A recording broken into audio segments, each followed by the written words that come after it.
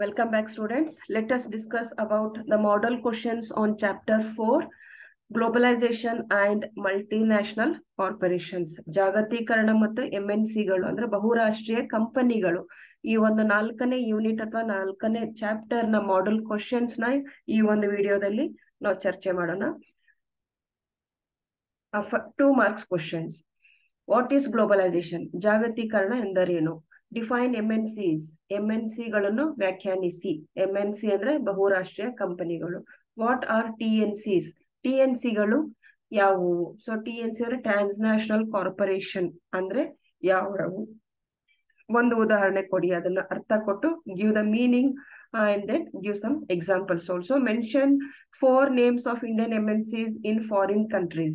ವಿದೇಶಿದಲ್ಲಿರುವ ಭಾರತೀಯ MNCಗಳ 4 ಹೆಸರುಗಳನ್ನು ಉಲ್ಲೇಖಿಸಿ.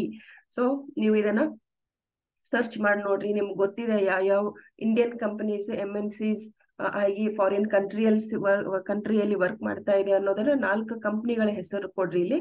Next mention 4 names of popular MNCs in India. ಭಾರತದಲ್ಲಿನ ಜನಪ್ರಿಯ MNCಗಳ 4 ಹೆಸರುಗಳನ್ನು ಉಲ್ಲೇಖಿಸಿ.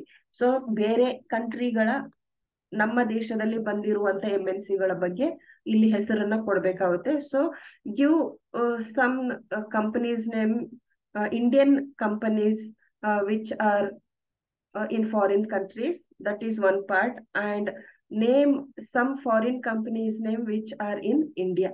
So both you have to search in the Google or you have in the textbooks also, and even I have given some examples in my previous videos. You can just check it out and then write 4 companies name here. State any 2 advantages of MNCs. MNCಗಳ ಯಾವುದಾದರೂ 2 ಪ್ರಯೋಜನಗಳನ್ನು ತಿಳಿಸಿ. ಬರೀ points ಬರೀಬೇಡ್ರಿ. You have to explain the points here. Just don't write the points. You have to explain the points here. State any 2 disadvantages of MNCs. MNCಗಳ ಯಾವುದಾದರೂ 2 ಅನಾನುಕೂಲಗಳನ್ನು ತಿಳಿಸಿ. So these are regarding 2 marks. Now let's move on to 5 marks. Distinguish between MNC and TNCs. Multinational corporations and transnational corporation. MNC ಬಹುರಾಷ್ಟ್ರೀಯ ಕಂಪನಿಗಳು ಮತ್ತು TNCs ಗಳ ನಡುವೆ ವ್ಯತ್ಯಾಸವನ್ನು ಗುರುತಿಸಿ. ಸೊ ಇದಕ್ಕಿಂತ ಮುಂಚೆ ನೀವು ವ್ಯತ್ಯಾಸಗಳನ್ನ ಬರೋಕ್ಕಿಂತ ಮುಂಚೆ ಮೊದಲು you have to write the meaning of MNCs and TNCs. Then go for point of differences. Write the advantages of globalization. ಜಾಗತೀಕರಣದ ಅನುಕೂಲಗಳನ್ನು ಬರೆಯಿರಿ. Globalization, it's not globalizations. There is some spelling mistake. It is write the advantages of globalization. What are the disadvantages of globalization? ಜಾಗತೀಕರಣದ ಅನಾನುಕೂಲಗಳು ಏನು? So ಇಲ್ಲಿ ಬರೀ points ಅಷ್ಟೇ ಬರೆಯೋ ಹಾಗಿಲ್ಲ. ಪಾಯಿಂಟ್ಸ್ ಜೊತೆಗೆ ಪಾಯಿಂಟ್ಸ್ ನ ನೀಟಾಗಿ ಎಕ್ಸ್ಪ್ಲೇನ್ ಮಾಡಬೇಕಾಗುತ್ತೆ. You have to explain each and every point you have return in the answer. Write the advantage of MNCs. MNCಗಳ ಅನುಕೂಲಗಳನ್ನು ಬರೆಯಿರಿ. What are the disadvantages of MNCs? MNCಗಳ ಅನಾನುಕೂಲಗಳನ್ನು ಬರೆಯಿರಿ. So when you are writing it for 5 marks, at least minimum there should be 5 points here. You have to explain 5 points minimum, and maximum it's left up to you. But you have to manage the time properly. Just don't write for 10 marks answer. You will go for 5 points or maximum 6 to 7 points. You can explain here in for 5 marks question. Explain the reasons for emergence of TNCs. TNCಗಳ ಹೊರಹೊಮ್ಮಿಕೆಯ ಕಾರಣಗಳನ್ನು ವಿವರಿಸಿ.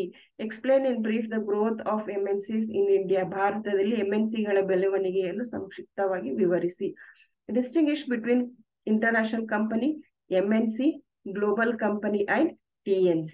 ಅಂತಾರಾಷ್ಟ್ರೀಯ company, ಬಹುರಾಷ್ಟ್ರೀಯ company, global company ಮತ್ತು ಟ್ರಾನ್ಸ್ನ್ಯಾಷನಲ್ ಕಂಪನಿಯ ನಡುವಿನ ವ್ಯತ್ಯಾಸವನ್ನು ಗುರುತಿಸಿ.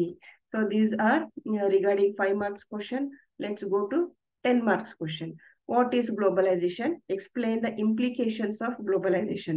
ಜಾಗತೀಕರಣ ಎಂದರೇನು? ಜಾಗತೀಕರಣದ ಪರಿಣಾಮಗಳನ್ನು ವಿವರಿಸಿ. So when you are writing about implications or ಪರಿಣಾಮಗಳು, you have to write the advantages and disadvantages, both positive and negative points about globalization. What is an MNC? Explain its characteristics. MNC ಅಂದ್ರೇನು? ಅದರ ಗುಣಲಕ್ಷಣಗಳನ್ನು ವಿವರಿಸಿ.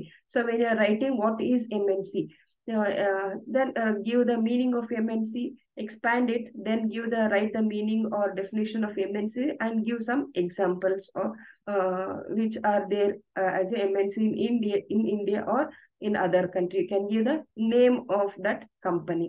What is MNC? Explain the advantages and disadvantages of MNC. MNC ಎಂದರೇನು, MNCಗಳ ಅನುಕೂಲ ಮತ್ತು ಅನಾನುಕೂಲಗಳನ್ನು ವಿವರಿಸಿ. So these are regarding 10 marks. Let's discuss about case study here. India is a developing country and it is rich in natural resources, highly populated and with abundant labor. One of the MNCs wants to enter Indian market. In this background, discuss whether the multinational corporation or boon or bane, discussed in India's point of view. Here again, boon or bane means advantage or disadvantage.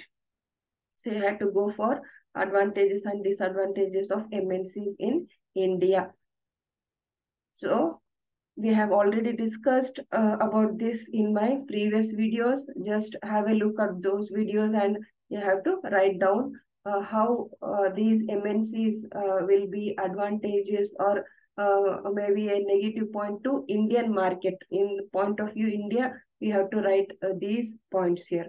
ಭಾರತವು ಅಭಿವೃದ್ಧಿ ಹೊಂದುತ್ತಿರುವ ದೇಶವಾಗಿದೆ ಮತ್ತು ಇದು ನೈಸರ್ಗಿಕ ಸಂಪನ್ಮೂಲಗಳಿಂದ ಸಮೃದ್ಧವಾಗಿದೆ.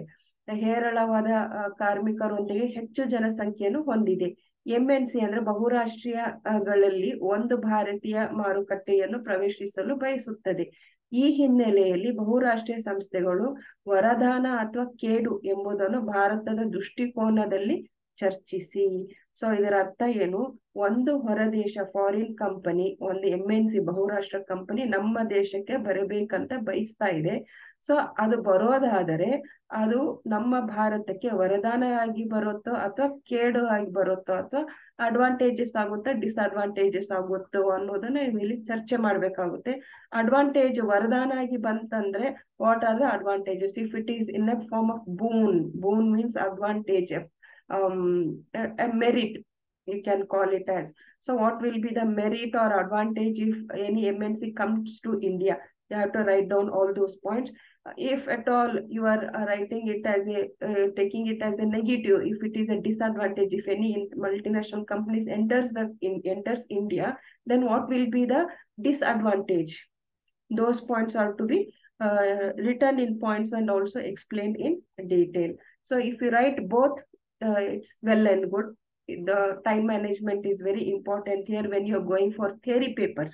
Especially theory paper needs a lot of time here because you go on writing the things, you will be sometimes stuck in between and you have to write some more points. If you want to write some more points, it takes a lot of time here. So please maintain your time.